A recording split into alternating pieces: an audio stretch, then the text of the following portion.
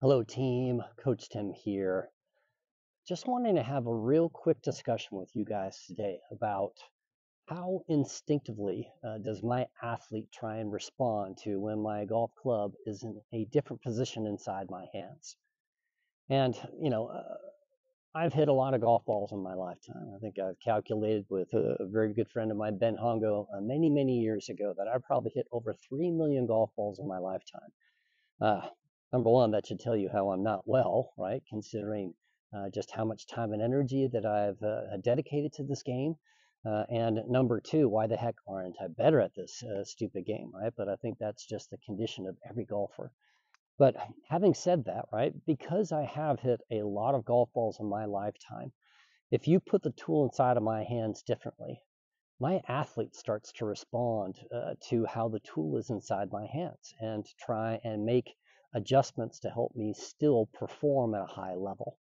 And that's what I think most of us do when it comes to striking a golf ball, is that we have the golf club inside our hands. We hope and pray that it's aimed straight. For most of us, it isn't.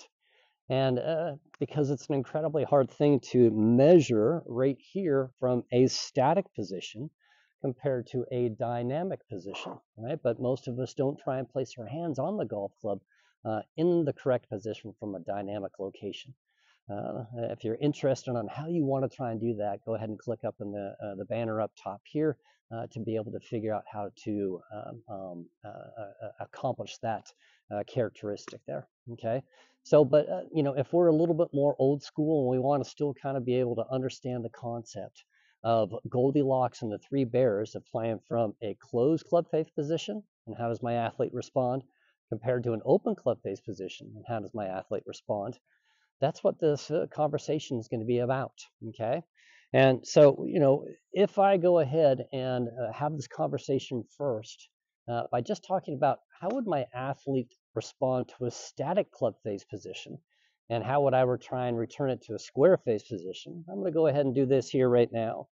I'm going to twist the club face to about 1030, and I'm going to place that right down here next to the golf ball. Okay. And if I wanted to return that club face to a square face position through movement, I'd have to do probably something like this.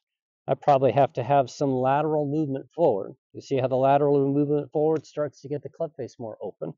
I might even add a little bit of rotational elements to that. So now my body's starting to move more. I might even add a little bit of extension with my left wrist, so I don't have so much flexion, but I might have a little bit of extension.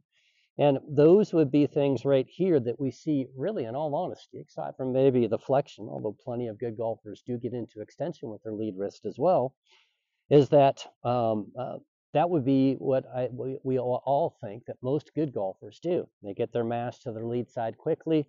They use a lot of rotational forces in their body to maximize how far they can hit the golf ball.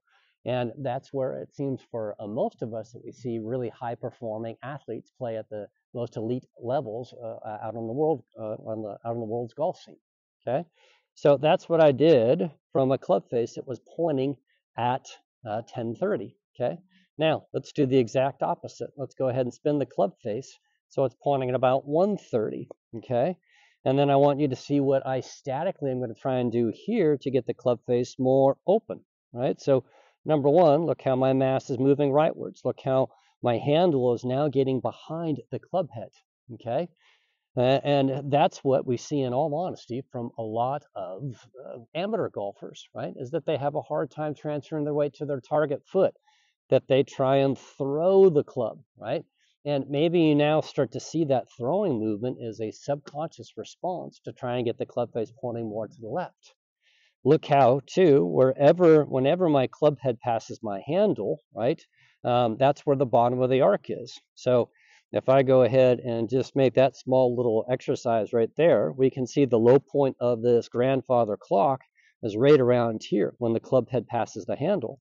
So if my club face again goes back to that 130 position and I move my club head back, right, there's a really good chance that the low point was somewhere back here by my right foot. How many new golfers kind of have this same symptom, right, where we hit the grass too early in our strike? So a lot of the symptoms that you struggle with, in my humble opinion, all stems from the fact that we just don't have the golf club inside of our hands correctly. Okay. And that if we want to make a change to that, boy, wouldn't it be kind of neat to see what subconscious adjustments that your athlete does once the club face is in more of a correct position for you. And so that's the question or the query that I want to kind of dangle the carrot in front of the horse's mouth for all of you that are watching and listening to my video here right now.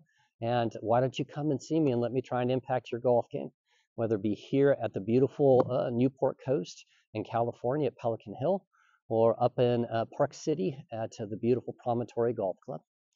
So continued success, best of luck, and hope to see and hear from you in the very near future.